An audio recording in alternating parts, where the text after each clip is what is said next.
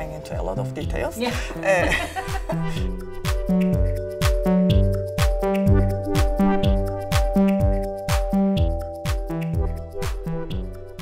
We cannot really say diversity is good for populism or diversity is bad for populism.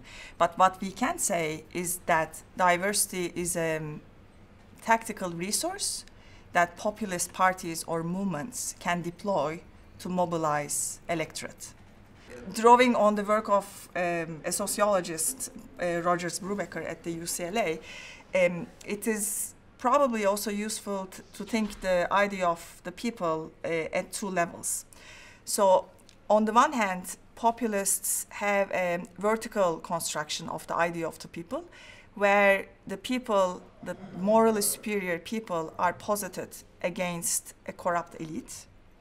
On the other hand, they also construct people in a rather horizontal way, as against outsiders. In the case of continental Europe, if you will, you see that a lot of the populist discourse is coupled with an anti-immigrant discourse. So, and the populists are complaining about the elites because elites are defined as cosmopolitan, they're welcoming migrants in, thus they position themselves against a cosmopolitan elite, thus see the migration-related diversity as a threat to the well-being or the culture or the tradition of the society. But if you look at how a populist leader such as Erdogan used diversity in his rhetoric, that was very different, especially during his second office between 2007 until 2012, 2013. There you see he actually used kind of like an inclusive form of rhetoric that enabled him also gather support from very different sectors of society, including the liberals and the leftists and so on. But what united these diverse set of groups was in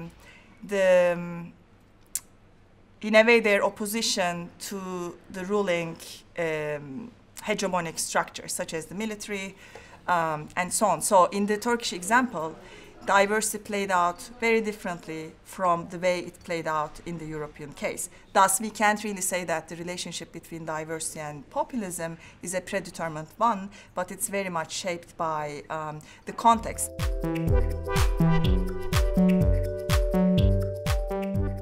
Turkey has a very complicated history, to say the least.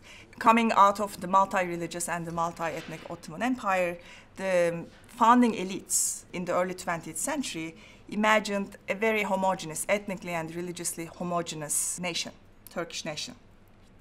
Thus, the main elements of this nation was mainly defined by being a Turk and being a Sunni Muslim.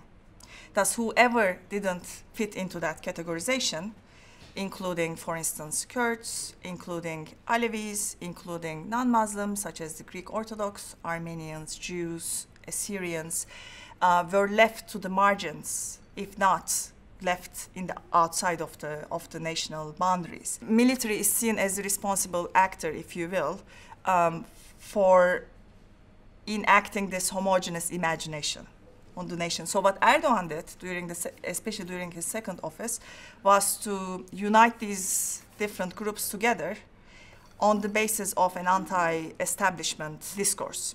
Thus, if the establishment is telling you that Turkish nation is homogeneous, Erdogan was saying that, well, as a matter of fact, Turkish nation is quite heterogeneous, and we should embrace that heterogeneity. So we have we should embrace that multicultural heritage.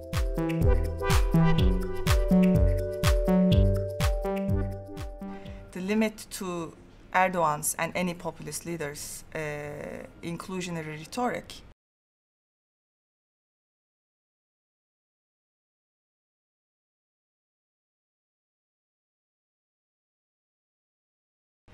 lies in whether they are able to accept demands coming from different parts within society.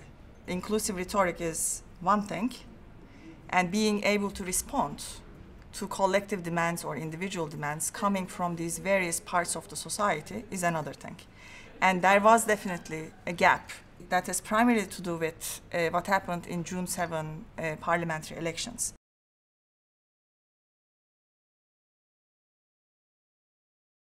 So that was, in a way, the second moment when Erdogan had to make a choice. The first choice was made during Gezi, when he responded with violence, the violent suppression of the demonstrators. And the second choice was made on 7th of June in 2015 parliamentary elections, when he, in a way, didn't recognize the election outcomes and went into a snap election in November 2015.